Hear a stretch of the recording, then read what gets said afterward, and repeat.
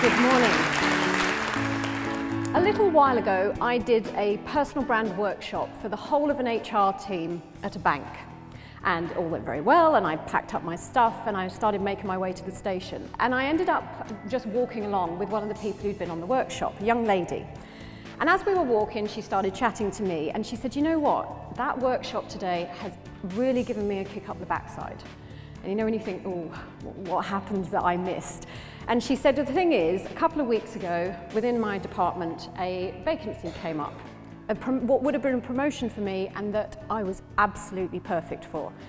And she said, "I was so perfect for it, I sat back and I waited to be offered the job." She said, "You know what happened? I've already heard a groan, you know what happened." While she was waiting, they announced who else had got the job.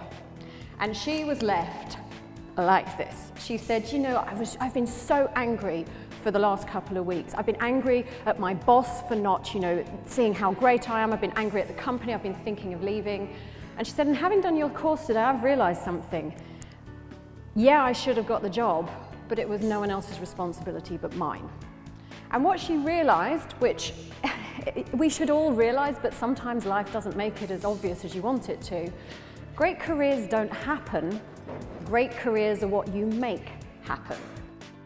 That is people buying people, because it isn't about the product you're buying, it's the fact that if you don't buy the person in there, and all I mean is you don't like them, or you don't trust them, or you don't respect them, or conversely you do like, trust and respect them, that's how the relationships are formed, and that's how things work.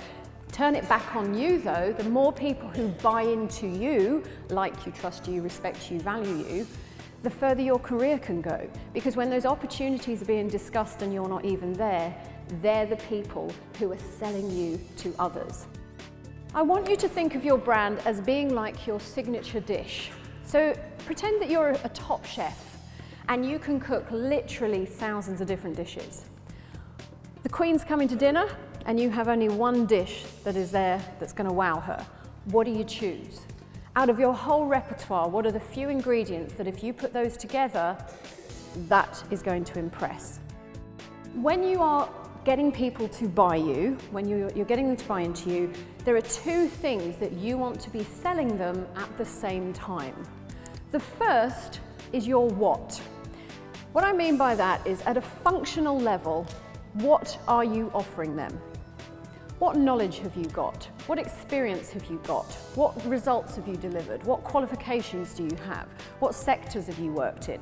All the stuff that you would put on your CV and someone would pay you for, think of that as your what, okay? Your real credibility bit. But people buy people. I don't just buy your what, it's your who that I'm interested in.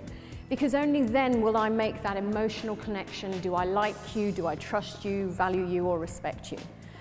So the who bit is your personality, it's your character, it's your attitude, it's your behavior, it's your values.